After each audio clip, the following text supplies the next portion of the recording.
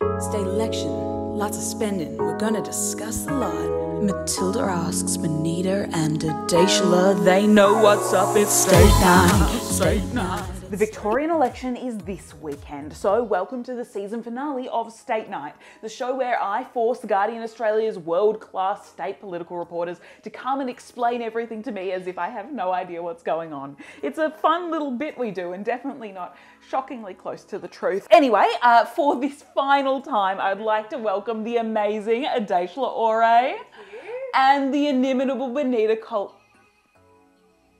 Where's Benita Adeshala?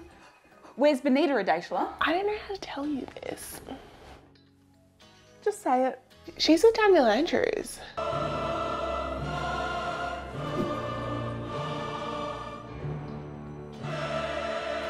Heartbreak aside, we're drawing towards the end of the election, right? A few days to go, we're in the final push, democracy is in the air, but election night can be very confusing, especially when you only have one person to explain it to you, but why don't you run me through what are some of the key seats that we should be looking at? Yeah, so if you take a really kind of zoomed out approach, you've got three main battles that I think are going to be really interesting on election night. So you've got the Labor and the Greens battle, you've got the Liberal and the Independents. Both of those are in some of the inner city Melbourne seats. And then you've got finally Labor's heartland seats in the outer western suburbs that they'll be, you know, defending off challenges from both Liberal and Independent candidates. That's really interesting. I mean, I know a lot obviously about having to defend your heartlands from challenges, but why don't we just get to the main course? I figured what's better on election night than a map? And what's better than a map but a wearable map? Oh, wow. Yes, so here we have a beautiful hand-painted electoral map of metropolitan Melbourne. That one's for you. Yes, thank you. It's good. And here we have a beautiful hand-painted, spent hours on it, map of the regional Victorian electorates that was meant to be for Benita, but I guess I'll pop it on.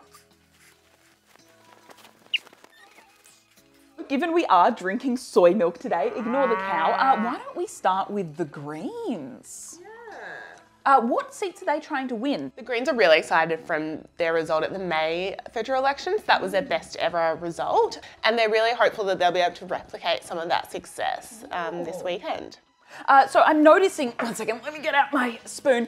They do hold three seats currently, Melbourne, Brunswick and Paran down there. Which ones are they hoping to grab? Yeah, so they're eyeing off other kind of, you know, inner city Melbourne seats that are held by Labor. So Richmond is probably the most likely. That one there? Yes. And then Northcote as well. That one up there? And Albert Park as well. Oh, the little one with the little piers and the ports down there. All right. Yeah. Do they have a hope in hell of any of them? Where could we actually be seeing more green? Yeah, so Richmond's probably the most likely. That's a seat that the current Labor MP is retiring in, so it kind of means Labor loses that incumbency factor.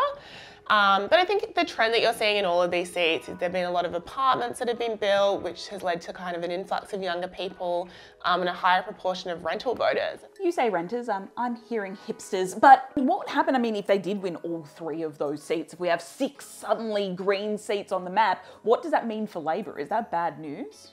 Yeah, it could be. The Greens are hopeful that they might be able to hold the balance of power after the next election. And what's the balance of power? So that's in the event of a minority government. And what's a minority government?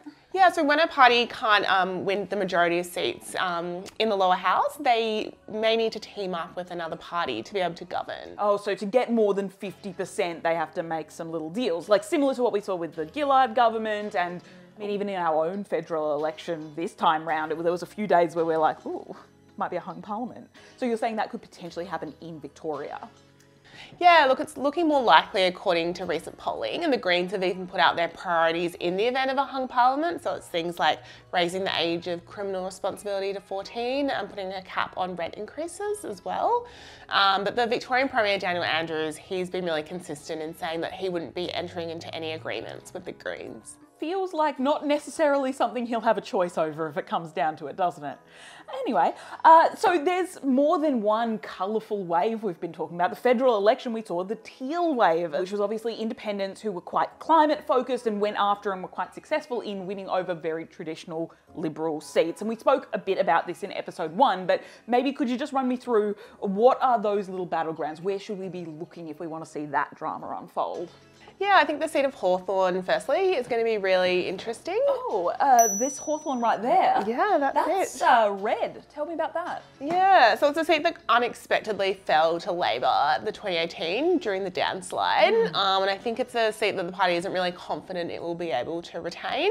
So it's more of a battle between the Liberal candidate and the independent candidate. And then in the neighbouring seat of Kew. Kew right there. That's the seat that's probably most likely to be able to be nabbed by a teal. And then you've got Caulfield as well. Oh, Caulfield right down there below Paran.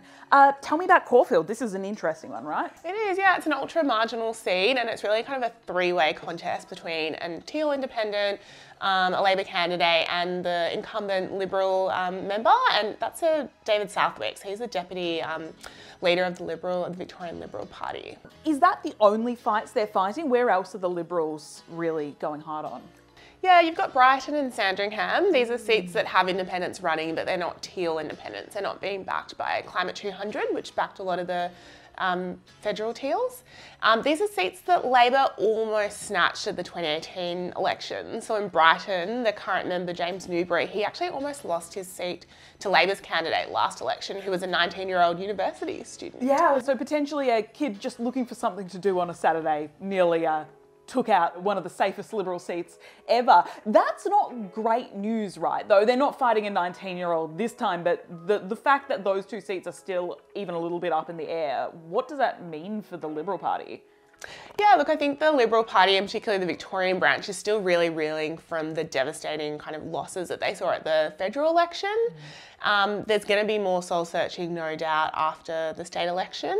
But there's a real question of, who does the Liberal Party represent now? And I think even within the party, there's people in different camps. Those who say stay and fight, and others that say maybe we need to kind of accept that some of these formerly blue ribbon seats are not Liberal Party seats anymore.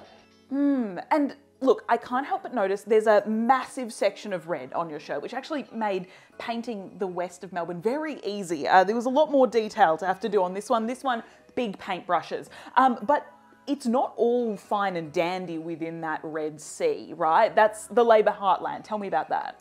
Yeah, so Melbourne's outer west has traditionally been Labor heartland. It's, working class, very unionised area. So it's kind of like the bread and butter for Labor. There's more people in service jobs, which meant when the pandemic hit, these people couldn't necessarily just work from home. So that means you saw much higher rates of COVID in these areas. So I think there could be a backlash of the Andrews government's handling of the pandemic that we might see in these areas. Oh, so we joke about no one wants to talk about COVID anymore. But I mean, if there was anyone where COVID would decide their vote, it would potentially be in that Labor heartland, that west of Melbourne area. Yeah, and we've seen evidence of this at the federal election in May, where there was a protest vote, so a vote that went towards, minor parties like Clive Palmer's United Australia Party, particularly in the outer suburban areas of Victoria. But does that mean that these seats will necessarily go to the Liberals instead? No, not necessarily. I mean, at the federal election, you saw Labor's primary vote drop in some of these outer suburban seats. So when you mark 1 next to the vote, the person you vote for first, that dropped for Labor? Yeah, that's right. But I think you still saw people preferencing Labor above the Liberals in these areas, which meant that once you're dealing with the preferences, they were still coming back to the Labor Party. And I think there's pretty low kind of brand recognition for the Liberals in these outer western areas, but they're definitely throwing a lot of kind of, announcements and funding and really hoping that they'll be able to pick up seats here. So, maybe even if we don't see it this election, like within the decades to come, we're going to be starting to see more battles over here. I pointed really just towards Gippsland there, but I did mean the west of Melbourne on your shirt. Yeah, for sure. It could be a more kind of long-term strategy for the Liberal Party. Speaking of Gippsland, though, the Nationals, we haven't mentioned them yet. They are the other party in the Victorian coalition. We see some nice dark green here. What are they up to? The Nationals will be trying to win back seats like Shepparton and Mildura. I don't even need the spoon. Shepparton right here, and Mildura, this big one over here. Yeah, and so they're both seats that are held currently by rural independents. All right, who's going to win, Adeshla? Cut to the chase. Look, I think it's more of a question of will Labor be able to govern in their own right, or will it be a Labor minority government? If we look at all the polling, it definitely suggests that Labor will win more seats than the coalition. How many seats would the coalition need to take government? The opposition would need to win an extra 18 seats. Okay, so probably not. It would be a mammoth task, and you've got to remember as well that they're also kind of fighting off a lot of battles and trying to retain the seats that they already hold too. And so ultimately with the Liberal Party, there'll be a lot of members internally in other parts of Australia that I think will be watching the Victorian election really closely and trying to see, you know, what is the future of some of these blue ribbon seats and how do we go on from here? Yeah, I mean, I guess this is the first election since the federal election. It's the first time the Teals have been tested, really. This will tell us if it was a blip or if it signals a bigger shift in Australian politics and perhaps a departure away from the two-party system. So maybe some bigger structural questions to be answered on Saturday night. And to be honest with you, I feel like I'm pretty well informed, which, apologies, means that I don't think I really need these state nights anymore. In fact, I think I'm probably better off on my own, mostly because there's probably something coming up in New South Wales in March and I want to be a bit of a free bird when that happens. So look, it's been so nice to know you. All right, and just tell Benita.